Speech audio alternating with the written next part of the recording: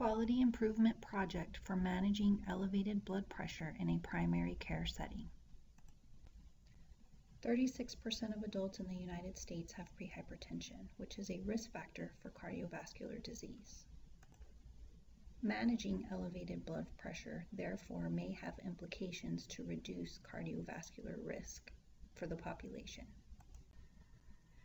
A comprehensive assessment of a primary care setting in San Antonio, Texas revealed that 30% of patients had elevated blood pressures but were not being diagnosed or treated, and 50% of those that were diagnosed did not have an intervention or follow-up plan documented in the chart.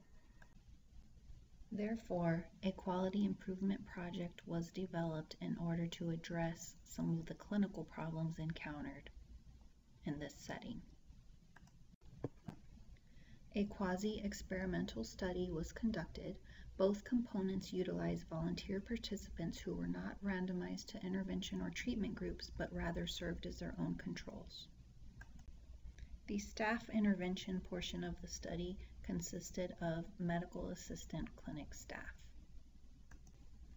The staff intervention consisted of a pretest, an educational intervention, training on a new blood pressure measurement device, and then a post-test 2 weeks later. The patient intervention consisted of volunteers that reported to the clinic for routine office visits and had average blood pressure readings of 120/80 or higher and were not being treated for hypertension. There were 36 participants that completed the study. The patient intervention consisted of a BpTRU measurement, a blood pressure awareness pretest, which included demographics, lifestyle questions, and general blood pressure knowledge questions, an educational handout, and the patients were then scheduled to return for a repeat BpTRU reading and a post-test. Results of the study revealed a statistically significant improvement in post-intervention blood pressure readings compared to pre-intervention readings.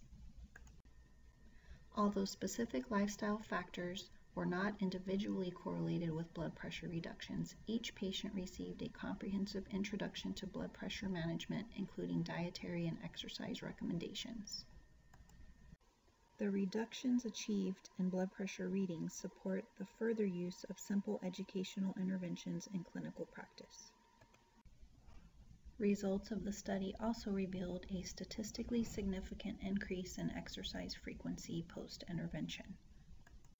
The results of the study also highlighted the importance of staff education, as staff post-test knowledge scores significantly improved over the pre-test scores. Utilizing a particular treatment regimen or assessing a wider range of lifestyle changes to manage elevated blood pressures may reveal strong associations with decreases in blood pressure readings post-intervention. Additionally, future research and quality improvement pertaining to patient follow-up would be beneficial, as follow-up is an important component of high-quality, effective care.